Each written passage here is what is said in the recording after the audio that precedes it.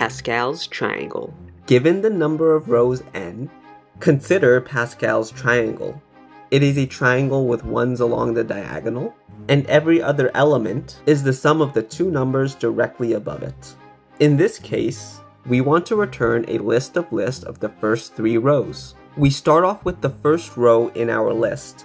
To build the next row, the trick is to prepend and append a 0 to the previous row. We will have 2 pointers at the first and second element of the previous row.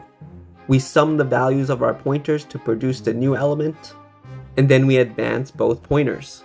Again, we sum the values of our pointers to produce the new element, and thus we have successfully created the new row. We do the same trick of prepending and appending a 0 to the previous row, and we continue the algorithm. And here's the code to do so. Please like and follow for more.